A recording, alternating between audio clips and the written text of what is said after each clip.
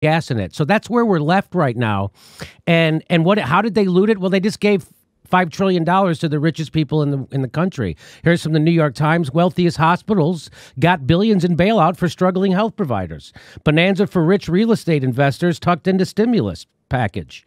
American billionaires got $434 billion richer during this pandemic. Firms that left U.S. to cut taxes could qualify for federal aid. Stealth bailout shovels millions of dollars to oil companies. How some rich Americans are getting stimulus checks averaging $1.7 million. Hey, millionaires reap 80% of the benefits from the tax changes in U.S. coronavirus stimulus. Large troubled companies got bailout money and small business loan program. Airlines got the sweetest coronavirus bailout around. And what did the Democrats have to offer? Joe Biden will fundamentally change nothing. So that's the looting that I'm talking